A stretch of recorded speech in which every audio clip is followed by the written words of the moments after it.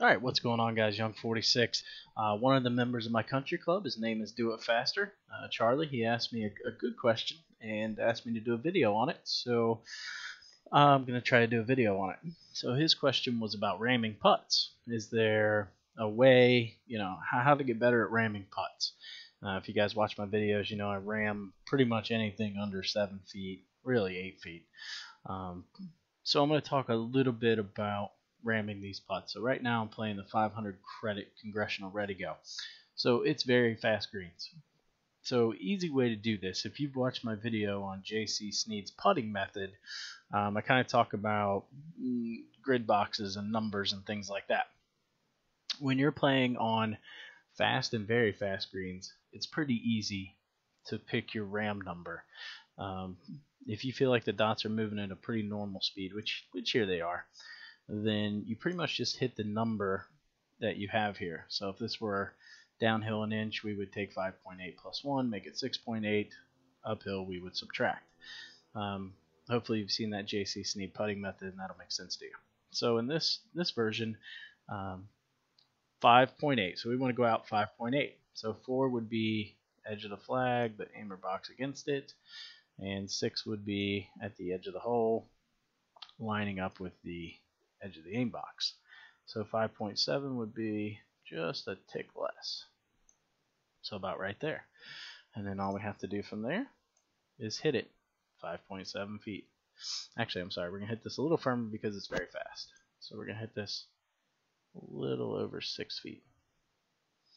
And that should drop. Solid. Right in the heart. Alright.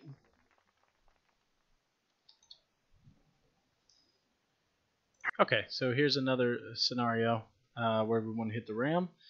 And again, same method. So now it's 7, right? So we take the 6, we add the 1.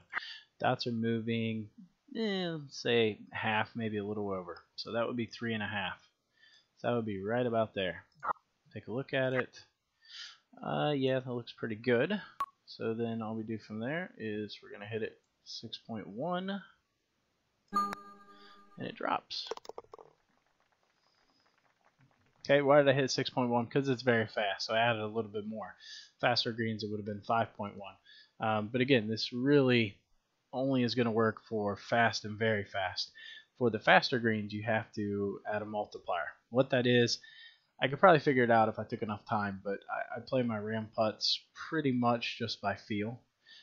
So I don't really take the time to figure it out. But for those of you looking to ram those putts on faster greens, it's definitely worth looking at. I would probably start 65% or 70% and see how that progresses through. Alright, here we go. We've got another ram putt.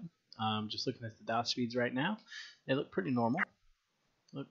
Maybe a little faster, but overall pretty normal. So I'm going to go out to 4.2, and I'm going to hit it at 4.2. And bingo. There's another one drops, and notice they're dropping right in the center of the cup too. Alright, so we're back at 5. This is a nice shot. Actually almost went in the hole. Actually, I think I'm going to make you guys view it with me because I want to get a closer look at how close it came to going in. It almost looked like it went right over the hole from the regular view. And it did. It went straight through the center of the hole. So that kind of sucks. That should have dropped. Anyway, putts like these where we do see a decent amount of break, you can play it a couple different ways. I just like to play it a fraction. So I'm going to play it like halfway in between. And then I'm just going to hit it 4 feet. So I want to go like 150% on those real short ones that have maybe a little bit of break, and you just want to kind of jam it in the back of the cup. Alright, so this is one of those putts, one of those tough putts that I see a lot of people miss. So we've got a decent amount of break here. The dots are moving semi-fast, right? So this is one of those where we definitely want to jam it in the cup. Alright, for me, like I said, it's mostly feel-based, but let's try to think about it from a mathematical perspective here. So the dots are they're moving a little faster. I would say, 120, 125% or so. So I think that's going to give us a little over 6. All right, so technically we would want to aim here, and then we'd hit this about 6 feet. The line I feel comfortable with, I'm going to hit it a little bit firmer, right? Because I just see this line a little bit better. So I'm going to hit it about 6.5 feet and come in a little bit. Solid. Either way would work. I think you just have to do the one that makes you feel more comfortable. Because I putt by feel, that line just felt better to me, so I had to go with it. And I just compensated by hitting the ball a little bit firmer than I would have had I gone, whatever it was a 6.25 or whatever. Had I gone 6.25 and hit the putt 6 feet, same result. So again, the method still works there. All right, here we'll have another putt that we're going to ram. 4.6 feet. We see the dots are moving slower, right? So let's say 66%. So that's 3. So then we want to aim 3. If we know 4 is here, 3 I usually say is kind of right at the edge of that green triangle up against the flag. Okay, and then I like to go to a 30 scale for this type of putt. And then I'm going to hit it a little over 5 feet. Okay, and we drop right in the center of the cup. Alright, so again, we've got a very short putt here. Hitting it pretty tight, but we see the dots are moving pretty fast. So it's the same method as before. We just move it barely off the center here. And we're going to hit it right around 4.5 feet. So we take out all that break. We just jam it in the back of the cup. Okay, so now we have a longer ram, but it's still within ramming distance. 7.3, we want to ram this all day. So now we're just going to look at our dot speeds and assess. So I think it's playing close to 100%. So the very edge of the box on the left, if we were to move the pointer over there, that would be 8. So we want to go 7.5. Just a tick less, right? So then we're going to assess. Yeah, it looks pretty good. That should be in. Alright, we're going to assess. Feels right. I'm going to hit 7.5 feet. And boom. Solid. Right in the center. Dead center of the cup there. Alright, so we stiffed this one.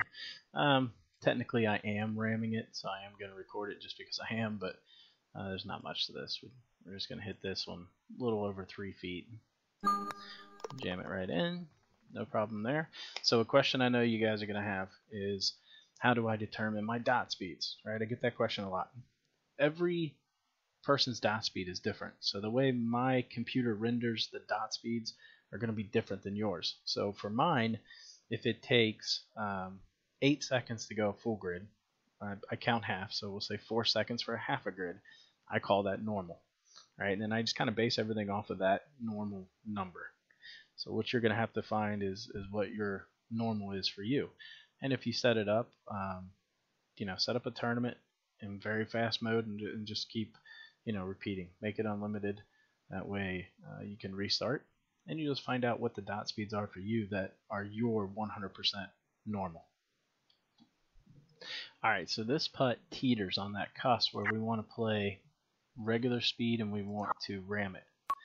However, I think if I can hit this firm enough, the putt is actually straight. So I don't think there's going to be hardly any break. Maybe right here. So I'm just going to play just a little bit of the break. And then I'm going to hit it 6.3 just to try to omit some of that break I think is in there. And it did break a little more. We were a little past. So that's kind of a bummer to miss that putt. Felt like that was I was going to be able to hit it through a lot of that beginning break, and just didn't work out, unfortunately, on that putt. Alright, we got another putt that we're going to ram coming up here. So if we add the totals up, we get 4.9 plus 1, 5.9. We're going to assess our dot speeds. about 75%, maybe 66. So we take 5.9 times 0.75. That would be 4.4. That seems like a lot to me. It definitely is. So then we take our 5.9 times half. It seems like that might not be enough. So then we go with the in-between, which is 0.66, which again, if you watch my videos, you know these numbers. And that feels pretty good. It feels like it's a good speed right there. And then all we're going to do is we're going to hit it 4.8.